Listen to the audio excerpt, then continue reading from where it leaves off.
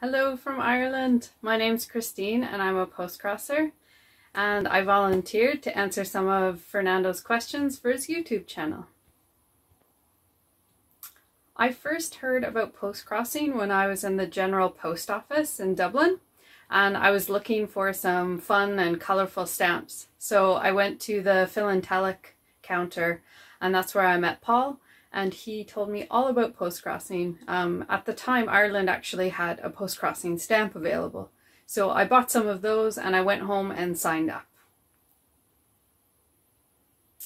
The first postcard I ever received was this one here.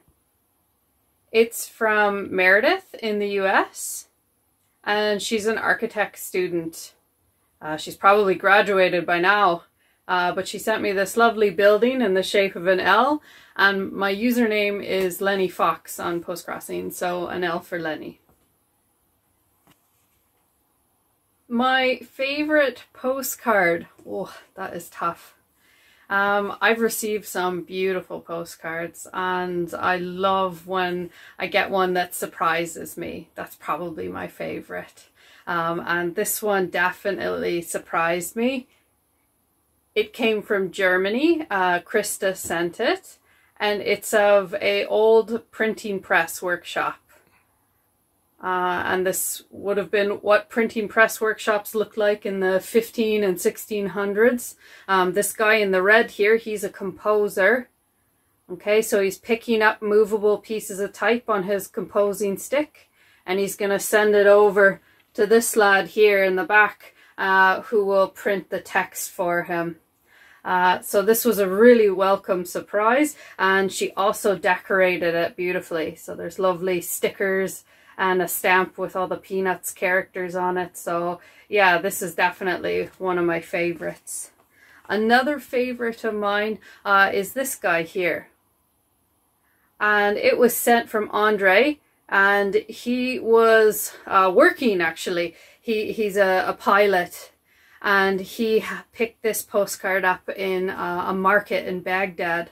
And I loved it because of the message he wrote. It's really lovely.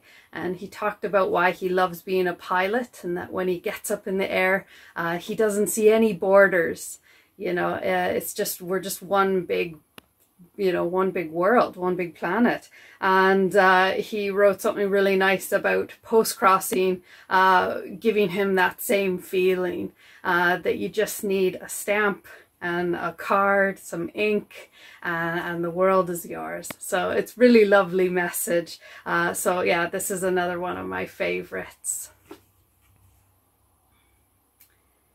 So some of the favorite things about postcrossing is definitely sending cards. I love it when I get to read someone's profile and find a card that they love, and decorate it and send it to them.